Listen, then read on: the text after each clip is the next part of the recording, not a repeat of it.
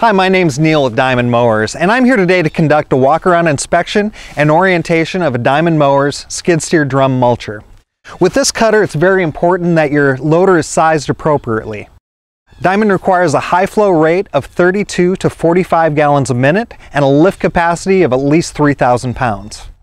A track-style loader is also preferred because it will be more stable on rough terrain and be less likely to lose traction over mulch material. The Diamond Drum Mulcher works well on land clearing jobs where most of the trees are between 2 and 10 inches in diameter. With a full 72 inches of cutting width, the drum deposits much of its material directly in front of or behind it, making it a great machine to use in tight quarters. It does, however, still have the potential to throw debris, so pay attention to your surroundings. Also, because it will throw debris, a shatter-resistant front window is mandatory. So if your machine is not equipped with one, Diamond does provide Lexan doors for many makes and models. Contact your local dealer or visit diamondmowers.com for more information.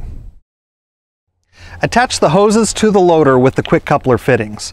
The case drain line comes with both male and female fittings, so choose the one that works best with your particular machine. If the case drain line is not connected, the motor output shaft seal will fail. And be sure to clean your connections before attaching to prevent contamination. Diamond's drum mulcher works in some pretty rough conditions and damage is bound to occur. Inspect your hoses and fittings frequently for leaks or other damage. If you do see a hydraulic leak, shut it down immediately or you could drain your entire system. And if your system runs dry, you will damage your carrier. After mounting, make sure your hoses are protected in all positions from stretching or pinching. Diamond uses hardened steel teeth rather than carbide to deliver a more efficient cut.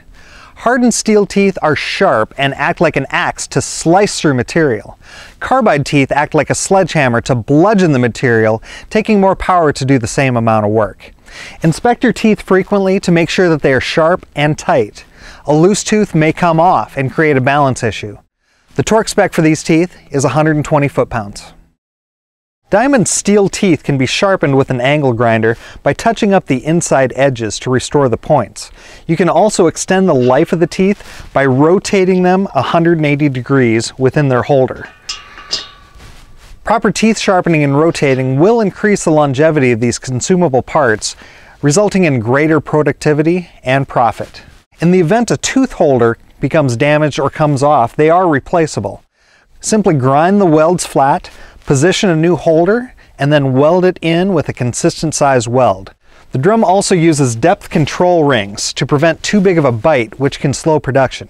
Check them daily for cracks and debris buildup between the rings.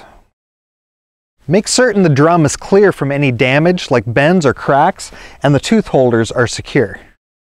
The ends of the drum are protected from material wrapping with anti-wrap plates located on either side of the drum.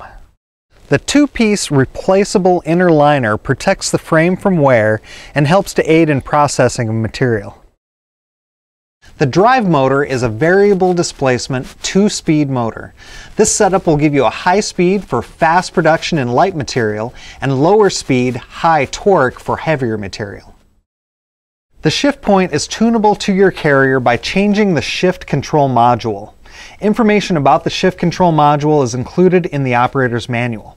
Failure to correctly tune the machine to your carrier will result in reduced performance. The drum is attached to the motor with a Kevlar-reinforced cog belt. Check the belt tension every 150 hours or monthly. It should have approximately 1 inch of deflection on the top side of the belt. Make sure to check the belt tension when the machine is cold, as checking it when it is warm will give you a false reading. To adjust the tension, loosen the 4 motor bolts and adjust the motor position with the adjustment bolt. The drum runs on heavy-duty bearings that need to be greased with 10 pumps of No. 2 lithium grease every day. We recommend greasing at the end of the day when bearings are warm. The push bar is adjustable to the operator's preference, either in the standard position here or in the forward position. The skid shoes are a wear item and are replaceable when worn. Simply cut the welds holding the old skid shoes in place and weld in a new one. The diamond drum mulcher and land clearing work in general requires more diligent maintenance than other applications. Make certain to follow all of your carrier manufacturer's recommended maintenance procedures. For more information, visit us online at diamondmowers.com. The Skid-Steer Drum Mulcher by Diamond Mowers, where you can demand brilliance.